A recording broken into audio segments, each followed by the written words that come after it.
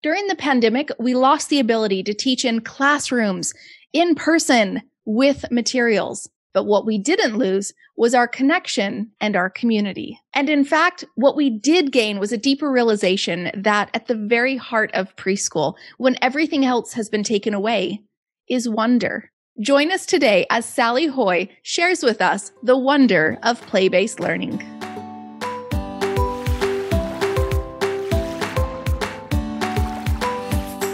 Welcome back to the Preschool All-Stars podcast. I'm your host, Joy Anderson, and I'm here with my good friend, Sally Haughey. She is the CEO and founder of Fairy Dust Teaching. Fairy Dust Teaching is built on the passion for the wonder and magic in early childhood. They believe young children have the right to play, to be collaborators in their learning, and to dream. She is also the author of the book, The Wonder Art Workshop. Sally, thank you so much for joining us on the podcast. I am so excited to be here. Thank you.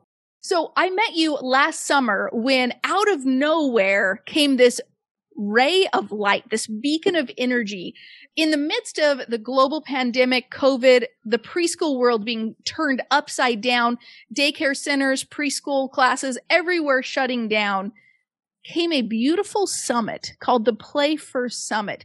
Came out of nowhere. You gathered together all these preschool leaders and gathered together, quite frankly, the entire preschool community of teachers and everyone in the field to reimagine what preschool looks like, to reimagine what early childhood education looks like in a now changing world. Where did the idea for the summit come from? Well, thank you so much for bringing that. One of the things that I've done in Fairy Dust is every summer, and actually many winters, I put on a conference, right? And so it's just the rhythm of what me and my staff do. Well, here comes the pandemic. We're gearing up for the summer conference. And I'm like, there is no way I can charge people for this.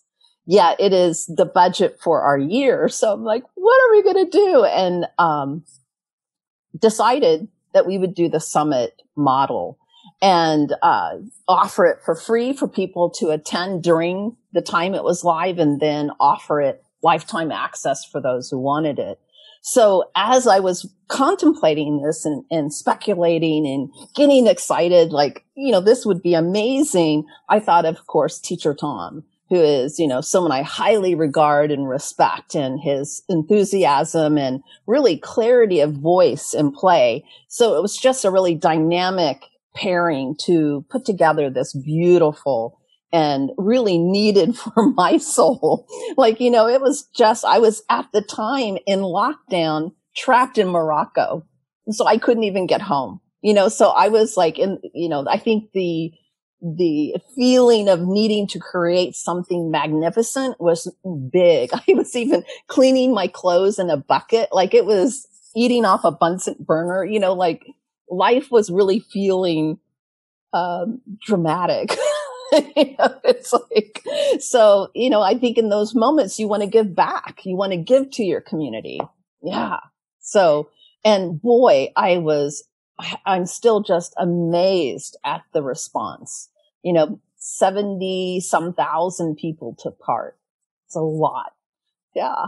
That is a ton. I mean, I have to say that's probably the most people, if I know my numbers correctly, that's probably the biggest summit in the preschool space ever. Would that be accurate? Yeah. I would say it wouldn't be the biggest. I would say, Barb O'Neill does the Transforming Challenging Behavior. Brilliant. Highly recommend that one as well. And I think she's hit the 70,000s in attendance as well in the preschool, domain. But probably in the play space, we got it. 100%. Now, you talked about being in Morocco during the pandemic, and earlier we had talked about you traveling the world, and you've been in Paris for the last 18 months. Truly, having seen the world as you've seen, I mean, most of us don't. We live in, one state our whole life, or at least stateside our whole life, or different countries our whole life. Having seen the entire world, though, you must have had an understanding of what everyone must be going through, and knowing this can pull us together. Yeah, and I think the interesting thing is, and being in a country like one thing that's really dramatic to me, even being in France, which is, an amazing country with amazing gifts, is my access to materials that I'm used to having in the US is minuscule. Like I was preparing photos and whatnot for my book, trying to get supplies, and I couldn't get them, so I had to work through the States. So, just realizing, like, going to the Philippines, Vietnam, all these different places, that really the pandemic brought me to my knees. What matters most is relationship. It brought it right back to what matters most in our educational methodologies is relationship. It's like, okay, we have to go virtual. We're losing the classroom. We're play-based. Like, this is insanity.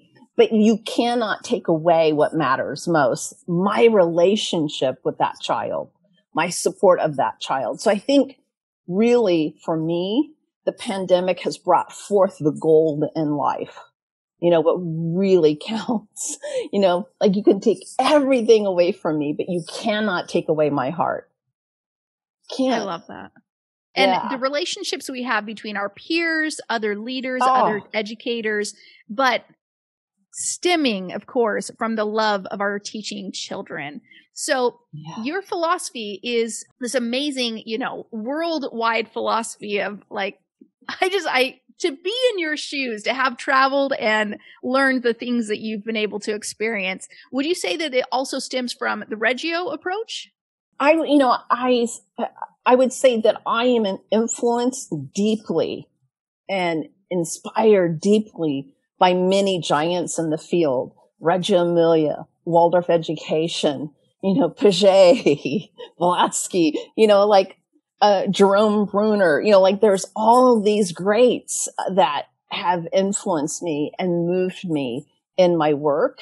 And I think when you boil it all down, this is, again, the pandemic really helped me get to the heart of the matter, is that it's play, that children are wired to play. And it's interesting, if you watch children in play from birth moving through early childhood, that this interest-driven play develops them into full human beings. So, like, we get all concerned with all these programs and curriculums when actually play is the most powerful curriculum on the planet. It's like, it's amazing. In fact, I was walking recently and walked by a whole play yard of children. And of course, speaking a language, I don't speak French well. And I was like, that laughter, the play, it could be in Tulsa, Oklahoma. It's universal. It's global. So really, Fairy Dust, my mission is to bring the gold standard globally as play-based education for early childhood. It's what everything I do is built for that. Yeah. I love that. Yeah. Regardless of the language, regardless of the materials available, regardless of the platform locally or online, children are children. They're hardwired to play and to learn. I think that we've had the discussion in the space where, will children be set back? And this is the big conversation of, oh no, they're going to, regress and they won't be able to catch up. And we have to go back to saying, we have a lot of years ahead of us. And as long as we keep the foundation, like you talked about, keeping that what's most important matters, the other stuff works itself out. Exactly. And I think this whole notion of catching up to what? Whose standard? Who says there's something to catch up to? For a 3-year-old, a 5-year-old, a 7-year-old. I mean, seriously, catch up? It's ludicrous. It's absolutely ludicrous. In fact, any understanding of how learning gets sticky, then emotional well-being is the most important thing. We're in a pandemic. We're in a collective trauma. Hey, we probably need downtime. We probably need children, no matter what your approach is, children need space, It just drives me crazy when I hear what if they fall behind? Yay, let them fall behind. And then let them renew the things they need to renew. Absolutely. And I think it goes back to trusting children. I think this is one of the things that is at a crisis point for work with young children is to trust young children, to trust their play, to trust that, what interests them is serving. I always see that interest drives play, which drives development, and to trust that cycle that is absolutely serving the child. It serves the child when they're learning to crawl, then to walk, then to potty train, it all unfolds perfectly. And why we think it doesn't matter or make sense at 4 or 5 or 6 is mind boggling, right? Like we feel like they're going to be illiterate if we don't, here's your A, here's your B, it's like, no. Yeah. I think once you understand the power of play and its impact on children's development as whole human beings, I think this is the other really important part, the heart, their mind, their emotions, all of it, right? It's physically, play serves them. It is the highest level education you can give them.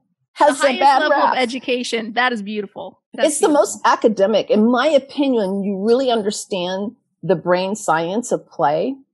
It is the most academic approach you can have because you're developing thinkers. And one of the things that I think teachers struggle with, some teachers, because they're not driving it. Like they feel like, well, but I'm not directing it rather, right? Like, so if they think, well, how can I get this child to learn XYZ? I must be the person to teach them. And yet as teachers, what is our role? Perhaps it's facilitators, right? Right. And I think this goes back to which, tipping the hat to Reggio Emilia. It's teaching begins with your image of the child. What do you view the child as needing? What is driving your perception? So when I see an educator who's attached to worksheets, I know that choice is being made out of their view of what the child needs. My view is that the child's completely capable, competent, and should be allowed to take some risks, should be allowed to, push the boundaries a little with, maybe fort building or climbing or whatever that is, because I believe in their capacity, right? And I'm going to be there if they need support. But I think we really hold children too small. We invalidate what's possible. I love the whole idea that Malaguchi said that children are rich with potential. Yes. They're rich with potential. I love that. It reminds me of this YouTube video I saw one time of this amazing play space for children where they went to school. It was all outdoors, but it was forts and climbing structures, yes, and everything was completely what Americans would probably call incredibly dangerous contraptions. I mean, we take away swings just from schoolyards just because, oh no, someone might get hit in front of the swing. But allowing them to set those, to try out their own boundaries and dare and risk and have the consequences of. How else do we learn, right? Right. And then also on the, in addition to is the capacity to contemplate, to build their own theories, their own ideas about things, to speculate. I want to have my own fort. How can I build that? What do I need? What does it work if I put this together? What's the outcome of that? Who else do I want? Play is a social interaction, that collaboration that arises. And, as an educator, I loved it when there were breakdowns, when that social upheaval happened, because it was a brilliant moment, right? To really facilitate how we resolve conflict. How else do they learn if we keep solving it for them? 100%. That's right. Yeah. They have to learn. They have to know how to solve their own problems, because guess what? In life, we do not have the teacher next to us telling us, use your words, ask them this. And what I find so interesting with young children is just the ability to say what's so for them to another.